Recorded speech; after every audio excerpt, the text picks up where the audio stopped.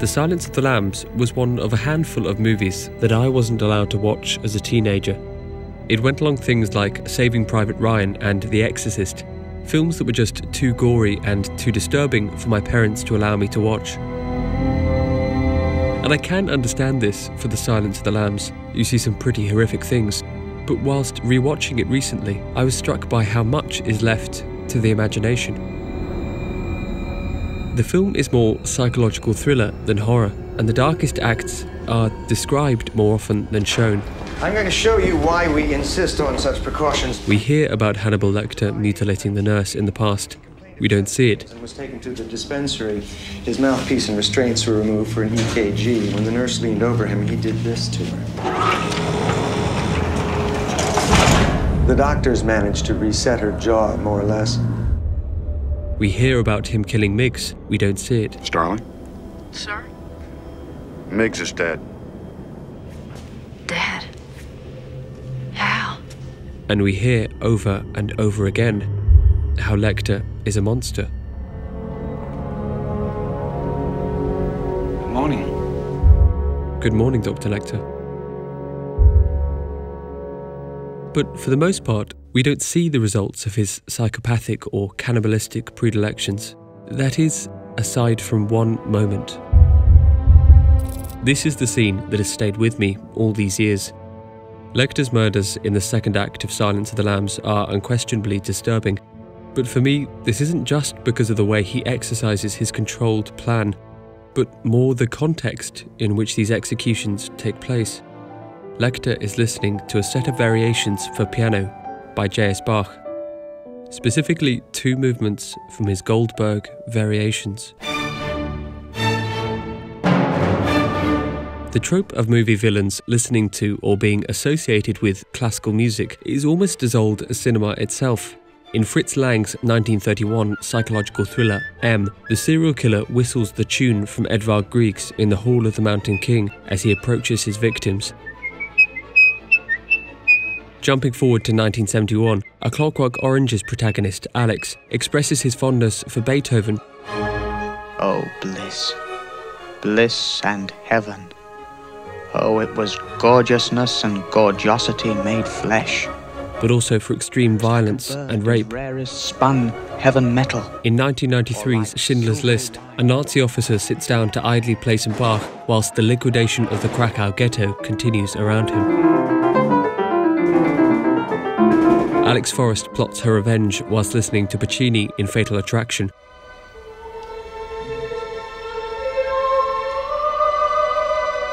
The depraved sociopath Lou Ford from The Killer Inside Me relaxes to Richard Strauss.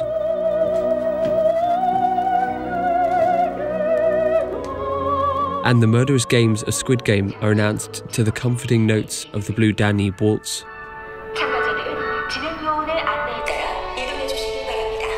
The list goes on and on. It's one of the most overused cliches in film, a way of forging a gap between the down-to-earth protagonists who might listen to pop, R&B, rock or jazz, and the cold, sophisticated villains who could only find comfort in the rigid formality of classical music. But whilst the use of Bach in The Silence of the Lambs is another example of this overused trope, there is something that distinguishes it from the rest. It's far more specific.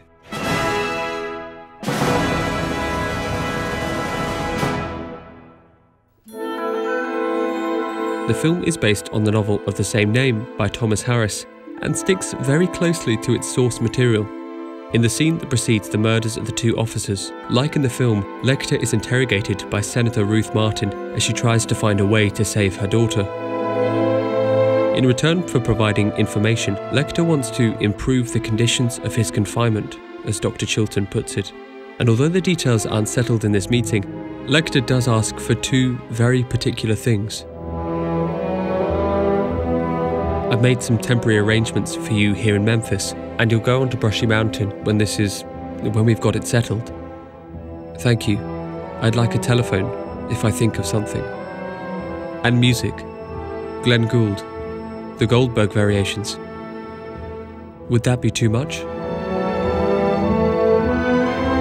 This is such an interesting request, Not only does Lecter mention a specific piece by name, Bach's Goldberg Variations, but he also mentions the performer, Glenn Gould.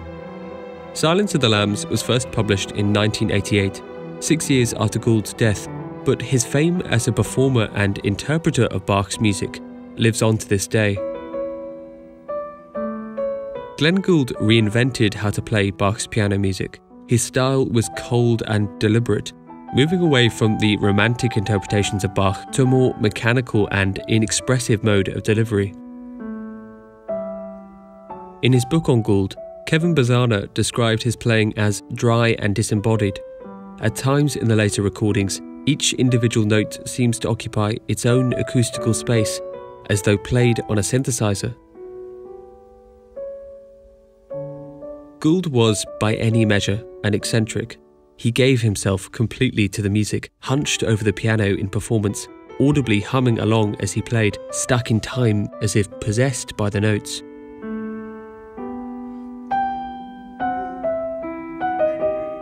So what better person for the equally inhuman Hannibal Lecter to choose to play his favourite composer? If Bach for Lecter is the pinnacle of order and precision in music, this music can only be realised by someone who is equally precise and controlled in their performance.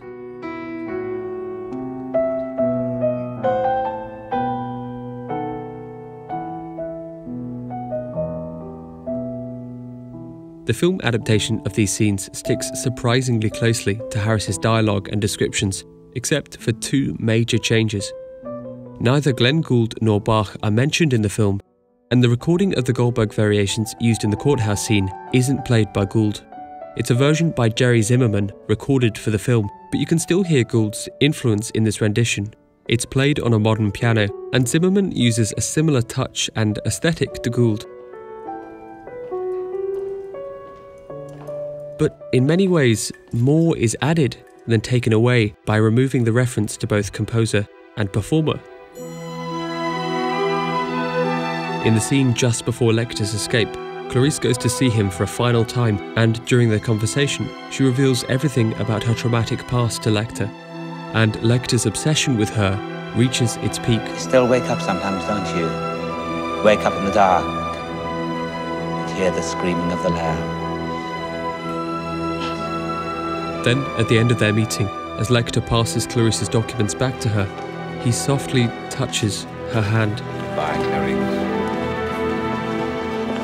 And just a few seconds later, with this image still in our minds, we hear the opening aria from Bach's Goldberg Variations. In Harris's novel, Lecter's musical request was particular and exacting, but here, Bach's music seems to be an expression of Lecter's empathy, not his cold intellectualism. The opening aria of the Variations is atypical of a lot of Bach's piano music. It's highly expressive and ornamental, made up of pairs of rhyming bars, and when placed in this scene, its delicate and soft nature seems to mirror the visual and aesthetic design of the first few shots. We see the camera pan slowly over Lecter's drawings, including one done in soft pencil of Clarice and her lamb, and it lands on Lecter, concealed behind a translucent screen. Is this music a realization of a side of Lecter that's been hidden from us? Ready when you are, Doc. Just another minute, please. Lecter responds politely but curtly to the officers, and as the camera then moves beyond the edges of the screen, we see that his eyes are firmly shut. The music began the scene in the background, incidental and distant, but now it's moved into the foreground. It seems to be Lecter's entire focus, demanding his attention, like Gould hunched over his piano, a high, revered art that can only be understood by giving yourself completely to it. Son of a bitch demanded a second dinner. But within a heartbeat, the music moves to a third mode of operation. We see Lecter carefully remove a small piece of metal from his mouth. The Bach isn't background music or even art music. It's a soundtrack to his psychopathy. Lecter gets up, and in step with the walking bass line of Bach's aria, he moves forwards towards the guards. Good evening, gentlemen. A reverse shot behind Lecter shows the pin in his left hand, and as if controlled by Lecter himself, the camera zooms in on the piece of metal. He's making us accomplices to his plan. Ready when you are, Sergeant Pembry. As he then positions himself to be restrained, and as the B section of the aria is repeated, Lecter's focus returns to the music. His lips move as if singing along to the melody, his eyes glazed over, completely absorbed in the notes that glitter off the steel around him. Okay. Lecter isn't just giving himself to the music, he's dancing to it, aligning his actions with the lilting 3/4 of Bach's melody, like some dark, restrained ballet. Thanks. As per his request, the guards collect his precious drawings, giving the music a chance to reach the cadence of the repetition of the B section. But this time, we won't hear the final chord. Lecter is ready. Just before the last notes of the aria, he begins his executions as Howard Shore's incidental music surges in. Low brass clusters on top of a regular timpani beat, foreshadowing the beating to death of the now handcuffed officer. This music couldn't be further away from Bach's silvery tones. It's brutal and angular, the exact negative of the aria, just like Lecter's barbarous violence is the negative of his civilized taste. This is by far the most violent thing we will see in the movie. But it is felt way more than seen. The sharp, fast cuts are disorientating, and the music is unbearably aggressive. As Dr. Carlo Cenciarelli puts it in his article on the film, the damage of Lecter's blows is both hidden and made powerfully felt through a cinematography and a soundtrack that minimize visual display and maximize spectatorial identification.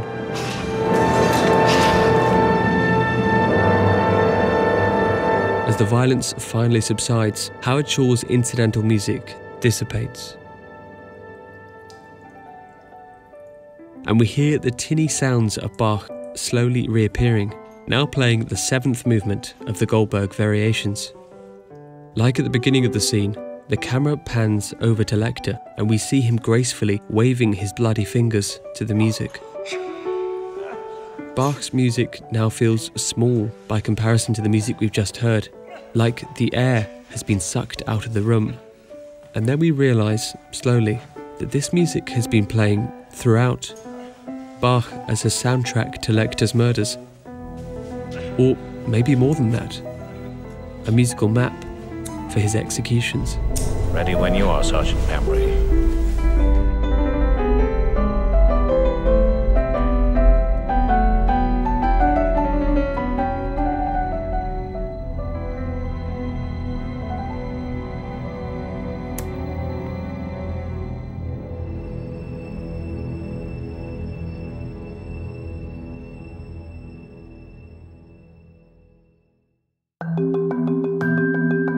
Thank you so much for watching. I was inspired to create this video after reading Dr. Cenciarelli's fascinating article on the use of Bach in all of Hannibal Lecter's film and TV appearances, and I thoroughly recommend reading it if you want to find out more. The link is in the description. I'm also incredibly pleased that this video has been sponsored by Hook Theory. I've lost track of how many people have asked me how to get started learning music theory. I learned through a lot of trial and error, but I wish I had a resource like Hook Theory when I was getting started. HookTheory.com is an educational platform designed to make music theory accessible and practical for everyone, and is one of the best ways to dive into the theory behind popular songs. Hook Theory has a database of over 25,000 song analyses, and it's been really useful for me as a reference for a lot of my videos. In the database, you can also search by chord progression, making the job of linking popular music together so much easier.